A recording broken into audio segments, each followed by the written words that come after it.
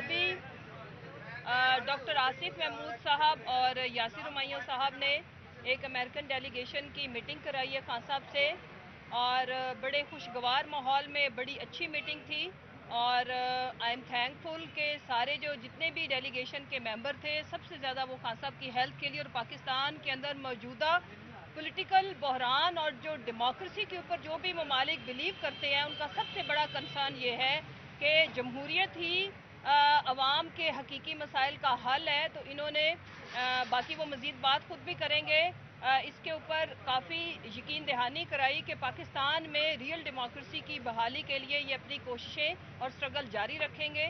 راجہ یاسر ہمایوں صاحب اور پھر میں آصف محمود صاحب سے ریکویسٹ کروں گی کہ وہ آپ سے بات کریں۔ جی بسم اللہ الرحمن الرحیم۔ یہ کیلیفورنیا کی جو لیجسلیٹر اسمبلی ہے، یہ ان کے ممبرز ہیں، لیڈر آف دا ہاؤس ہیں ڈیموکریٹک پارٹی کے، اور اس کے علاوہ سینئر ممبر ہیں پارلیمنٹ کے۔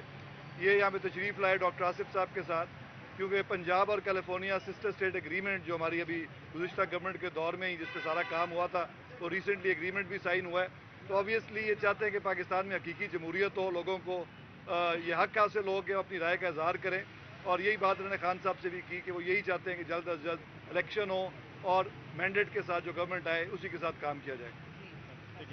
جی السلام علیکم۔ سب سے پہلے I want to congratulate Punjab کہ جو ہم نے ریزولوشن سائن کیا تھا کیلیفورنیا اور پنجاب کا، اس کی جیگی جاگتی تصویر ہے کہ کیلیفورنیا کا ڈیلیگیشن یہاں پہ پنجاب میں موجود ہے، ڈفرینٹ ڈپارٹمنٹ سے ڈفرینٹ ایریا سے مل رہا ہے، کوآپریشن بڑھانے کا کام شروع ہو چکا ہے۔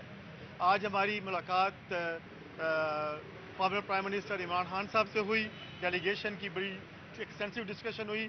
آبویسلی پاکستان میں جو سب سے بڑا مسئلہ اس وقت ہے ڈیموکریسی کا، ڈیموکریسی پہ ڈسکشن ہوا۔ Democracy is the heart and soul of America. امریکہ کی پروگریس کی سب سے بڑی وجہ ڈیموکریسی ہے، اسی پہ بات ہوئی۔ ڈیموکریسی جو کہ ٹینٹڈ نہ ہو، ڈیموکریسی جو پریشرڈ نہ ہو، ڈیموکریسی جس میں every bodies vote is counted, democracy جو کہ فیئر اینڈ ٹرانسپیرنٹ الیکشن ہو، اس کو ڈیموکریسی ہم کہیں گے۔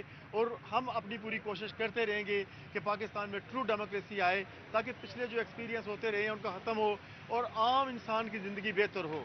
ہمارا مقصد صرف یہ ہے کہ ہم پنجاب کو یا پاکستان کو جو ہیلپ کریں to elite the life of common person, and Khan صاحب has basically shared the same vision. He wants to help people, he wants to elevate the life of people, he wants to bring the prosperity and good future for our next generation. میں ذرا ایک چیز یہاں پہ justify کر دوں کہ جب میں سسٹر اسٹیٹ کا اوریجنلی پلان شروع کیا تھا، اس وقت خان صاحب پرائم منسٹر تھے۔ سب سے پہلے میں نے خان صاحب سے بات کی تھی کہ میں یہ کرنے والا ہوں، انہوں نے کہا ذرا اس کا مجھے ڈیٹیل بتاؤ۔ We had discussion and he completely indoors that plan. اور یہ جب پلان شروع ہوا تھا جب پی ٹی آئی کی گورنمنٹ تھی اور خان صاحب پرائم منسٹر تھے، اور 2 سال بعد ہم نے اس کو پروسیس کو کمپلیٹ کیا ہے۔ آئی ایم ہیپی کہ آج ڈیلیگیشن آیا ہے، وہ آ کے خان صاحب سے مل چکا ہے، انہوں نے ان کا ویو بھی لے لیا ہے، اور بڑی اچھے اور صحیح ماحول میں گفتگو ہوئی ہے۔ I am going to ask our majority leader الوائس ریئس to say a few words, and then our lead honorable Chris Holden to say a few words. Assalamu alaikum. I'm Eloise Reyes. I'm the majority leader of the California State Assembly. It's been such an honor to meet with Prime Minister Khan to talk about what his plans are and to learn more about democracy in Pakistan. In California, the United States, democracy is the law of the land. And to have the rule of law and to have courage and compassion is really what we all will look for. And it was such an honor to be able to meet with a leader here from Pakistan. And I thank Dr. Mahmood for having organized this for the California delegation. Thank you. Thank you. Mr. Holden. Assalamu alaikum. It has been a pleasure to be here to represent California and our efforts to build friendship relationship with Punjab. We are very much committed to having relationship, to share ideas, to share understanding, and to represent in fair and free way the people that we are sworn to lead.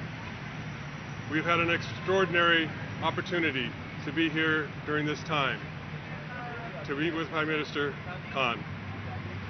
It was quite an honor, and it gave us an opportunity to fully understand his commitment to the people. And in our country and in our state, we are about free and fair elections. We're about the people having a voice and having representation so their needs and their interests can be represented across the board. And so it was with great pride that our delegation has had an opportunity to come here at this particular time to join in sharing ideals that California and Punjab region share together. Thank you. Thank you.